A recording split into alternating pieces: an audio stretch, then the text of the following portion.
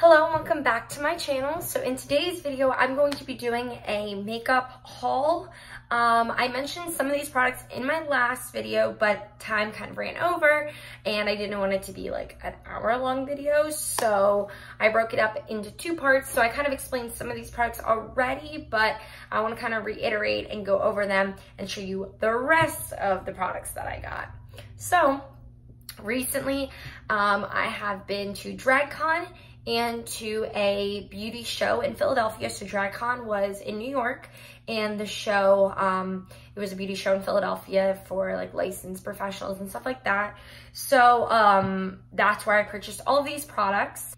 So some of these products I have on right now. Some of them I'm gonna show you swatches of and all of that fun stuff. So if you want to see all of the goodies that I have purchased, keep on watching. All right, so let's start first with DragCon. So all the makeup that I have purchased at DragCon was from a bunch of different brands. A lot of indie brands are there, and they have booths along with, like, obviously you meet the drag queens. Well, some of them have their own cosmetic lines, like the queens do. And then they have, like I said, some indie brands that are there as well. And then some bigger brands. So this is pretty much a mix of all of the DragCon stuff I got. There are some other things I'm going to show you that did not fit in the bag. If you know anything about drag, everything's very exaggerated. Everything's very over the top. So obviously they have to have makeup that is very over the top as well. So these I'm very, very, very excited about, and I want to get really creative one of these days and do something like very drag inspired, because these lashes, shut up. I haven't even opened them yet to look at them. So we'll dive in and open them up right now. But they're from unicornskincosmetics.com. That's where you can find them. These are handmade paper lashes.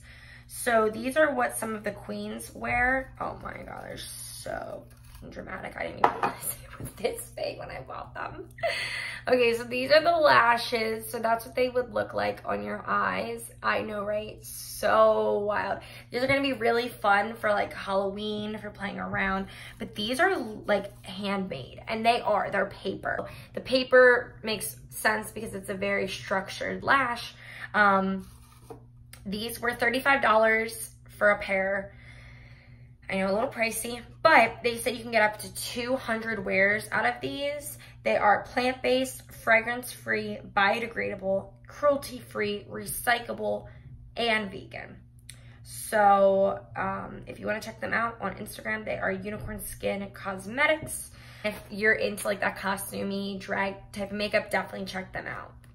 A lot of this is glitter, guys, so just strap in. This next one is from, how do you even say this? E-L-E-K-T-R-A Cosmetics. I can't really pronounce it. You guys know I'm terrible with names. So this is the shade Midas Touch. This is wild, an aloe-based glitter that you can put on your body and on your face. You can literally put it anywhere. So it has this spatula that it comes with. And then you just brush it on, and it's aloe based, so it's like a liquid going on. This is so pretty. Oh my god. I could see people wearing this to festivals. Again, if you do that really dramatic drag costume, theatrical makeup, this is something you might want to look into. I forget how much it was. I believe it was only like $21 with tax or something like that. Super, super inexpensive compared to how much you get. You don't need a ton of it. And it comes with, I don't know, it doesn't say. Oh, it's $20. Bolt Balm is a long-lasting luxe glitter highlight for high volume accents on the face, serious sparkle in the hair, and extreme body coverage. It's 15 milliliters, and yeah, it's the real deal.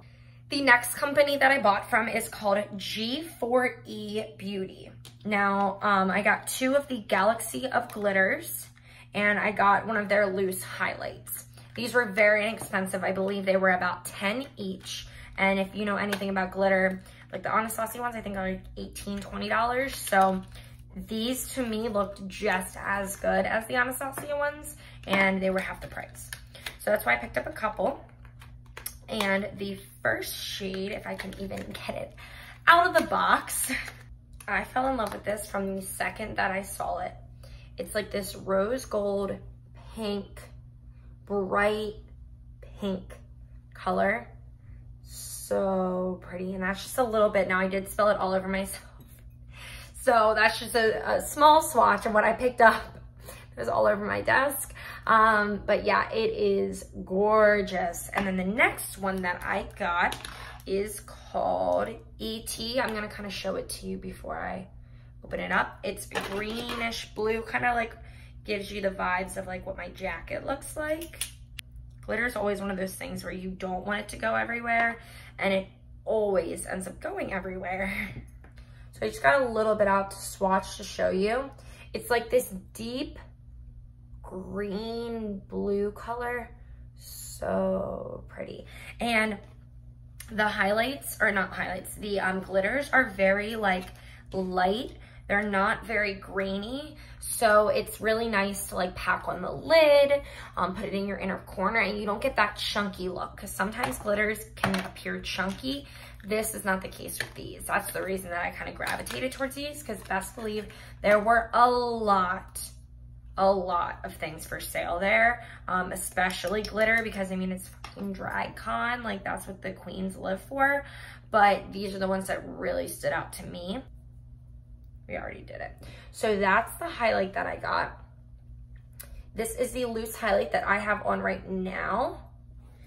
It is obviously very pretty, but kind of has this like gold undertone to it. It's a white, but it's not like a stark white, like a glazed donut white. It has more of that gold undertones, and this is called Moon Dust. This is what I used in the last video when I placed this highlight on. I know I'm using the same makeup for 2 videos, but I don't care, I'm sorry.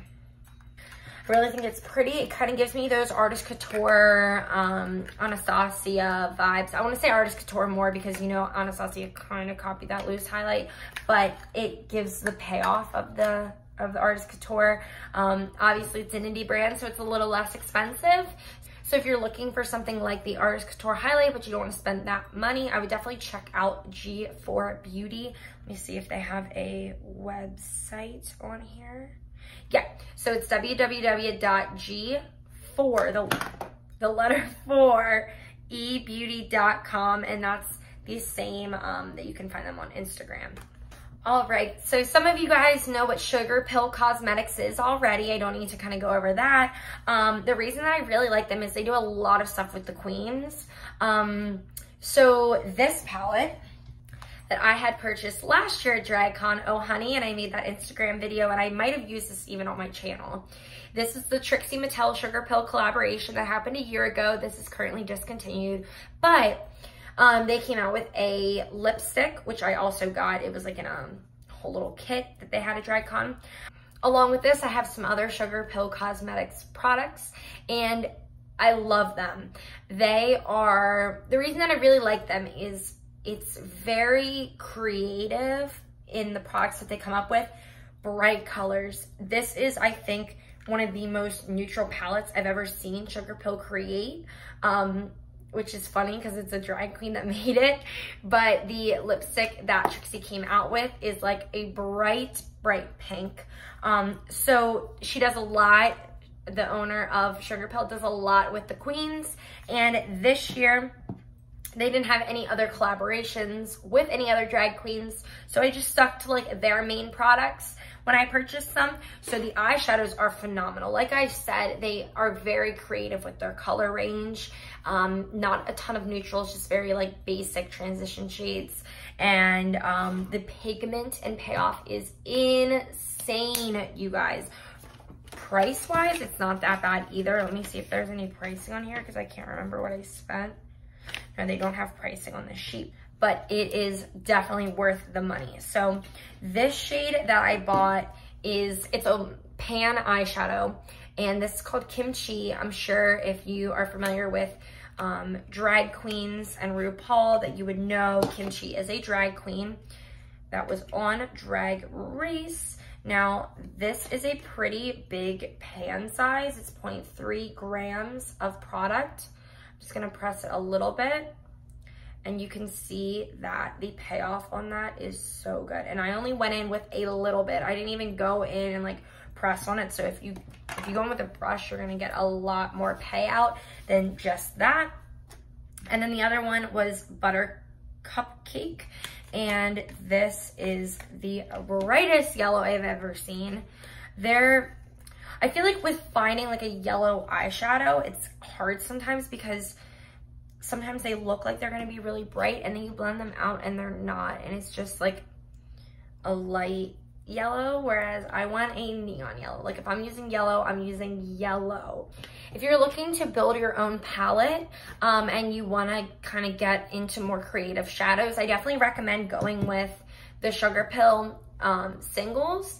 You guys know I love Anastasia shadows. I love Morphe, like the Jaclyn Hill palette, all the ones that they've recently come out with. But there's something about these that it's just such a unique range of shadows that they have that I would just say check it out if you're looking to build into getting more colors in your collection. I highly recommend them. And then I went with one of their liquid lipsticks. I have a couple of them. The only liquid lipsticks I have from them are super bright, so I figured I might as well get something a little more tame. Their packaging's really cute, looks like Jeffree Star, looks like Dose of Colors. It kind of gives me those vibes, but I don't know, it's still very, very cute. And this is in the shade Dainty, and the applicator is bomb. Look at that. Look at that. And then the payoff is really, really nice. So I'm really excited to wear this and see how the formula wears throughout the day with something a little more neutral, because the colors that I've used, I only really use them for like makeup looks, and then I kind of take my makeup off afterwards because nobody's gonna wear a bright blue lipstick to brunch on a Sunday afternoon. So the name Trixie Mattel may ring a bell to a couple of you. I had the opportunity of meeting her at DragCon, and it was an unbelievable experience. She is so kind, so sweet, and the thing with DragCon is you buy your tickets and then you have to spend money at the Queen's booths buying merch to actually get a meet and greet, which totally makes sense. That's how they make their money, the conference center, and RuPaul makes their coin from the actual ticket sales. I did a little bit of damage at Trixie's booth, which is fine. But some of the cosmetic products that I bought are from her own cosmetic line outside of what she did with Sugar Pill, which I think is so cool that she has her own line. And this one is Pony Up, and Pony Up is a glitter. I love the packaging because it's so Mattel, Barbie doll, everything about it. Just like little, how cute. Now this is body and hair glitter. It's called Pony Up because it's little ponies and unicorns. Hold on, let me show you. So it looks silver and then it kind of transitions into pink. See that? Those are the little pieces of glitter that are shaped like little ponies. Oh God. Shaped like little ponies and unicorns, and they're so freaking cute. So I got this one just because I don't think I'll use it very often, but I don't have anything like it. So I purchased this because although I might not use it a lot, there may be some use for it eventually. I thought it was so cute, very unique. I forget what the price range on the glitters are, but I figured it'd be really cool to try out sometime. And then this is one of the glitters that's sold out. Oh, wow, that's cool. They give you like a little cap to be able to shake it out of the container. I love the packaging. This looks like a little diamond. You see that inside the packaging? And this is called Lemon Bar. Again, this is a face glitter. The other one's a face and body glitter. God. Okay, again, this is a yellow. So this would look, oh my God, I got so much. I got so much. I'm gonna be wasting all of this just making the video. This is so pretty. Look at that yellow. Those two together, I can just see it now. I want to just look like a little ball of sunshine with these. If you want to find any of these products to buy for yourself, you can find them on Instagram at Trixie Cosmetics, Trixie is how you spell Trixie. And yeah, I would definitely recommend checking these out, and I cannot wait to play with them. The next company I am so excited to talk about. This is a local company for me. I forget exactly where they're located out of. I want to say it's like 20, 30, 40 minutes from where I am in Pennsylvania, but this is a Pennsylvania brand-based company. They're called Rebellious Unicorn Cosmetics, and they have spray glitters. So the things that I can do with these are endless.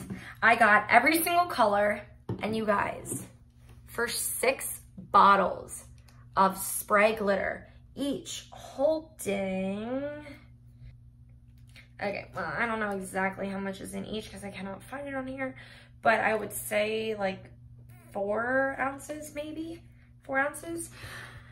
$25, you guys, and they all smell so good.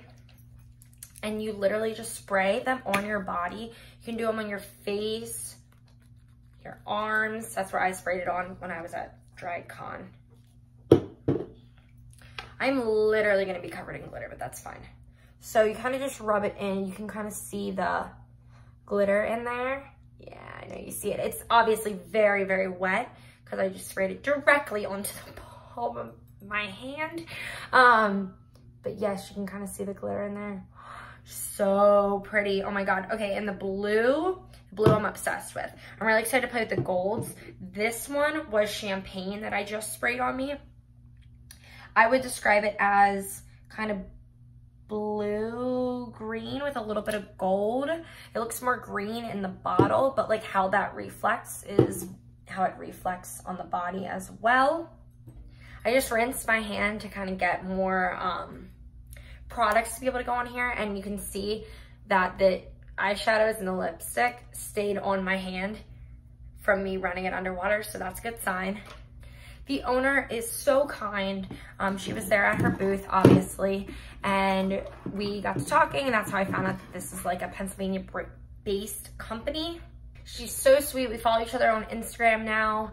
So I would definitely just like recommend going to check them out. It benefits me in no way, but I would love for this brand to blow up. It being a local, somewhat local brand and having amazing products at such an affordable price. If you're looking to kind of get into the glitter world and stock up on a bunch, I would highly recommend Rebellious Unicorn products.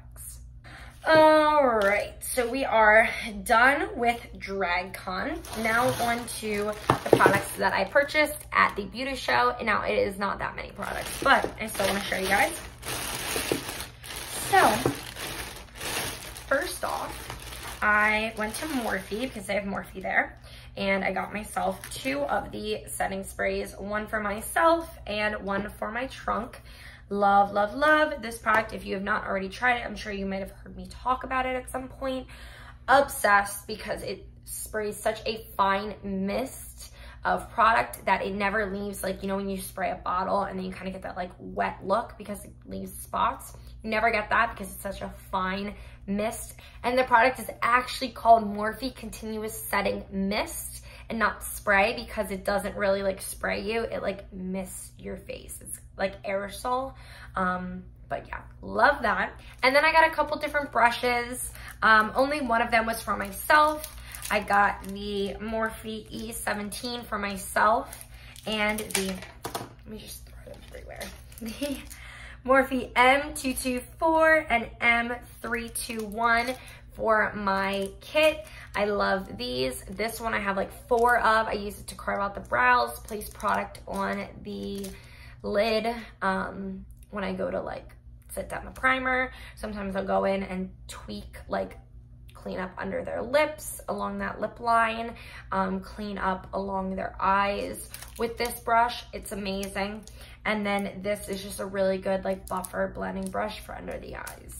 Now, when I was in New York and I got all that Morphe stuff, I contemplated getting this, and then when they told me my total was about $200, I said, Okay, let's put some things back. And this is one of the things I put back and then decided to pick up this past weekend. And that is the Morphe Gel Liner. And this is in the shade Vitamin C. And C, S-E-A, not like, that's cute because it's blue. Clever. So this is just a pot liner. The reason I like it is because I haven't really found a blue like this. It's that really rich, deep blue, the complete opposite of this blue. It's a very deep, rich blue. And I'm really excited to play with that because if this is good, I want to buy their black. I don't know why I didn't buy black and then the colors, but sometimes colors are a little more forgiving. So yeah, I'm really excited to play with that and let you guys know how that works for me. The next products are all lip products, one of each, one of their lipsticks, like the legit lipsticks, lip glosses, and mattes. The actual lipstick is Bare All. That's the one that I get. I always say actual lipstick, but they're mega matte, super matte lipstick. And this is really pretty because this is like a Jaclyn Hill nude. This is what I think of when I think of like what Jaclyn Hill wears. These are some of my personal favorite nudes as well because it's not too pink, it's not too brown. Sometimes, you know, if you put on one that's like too brown, then you're like, I look like I might be almost dead.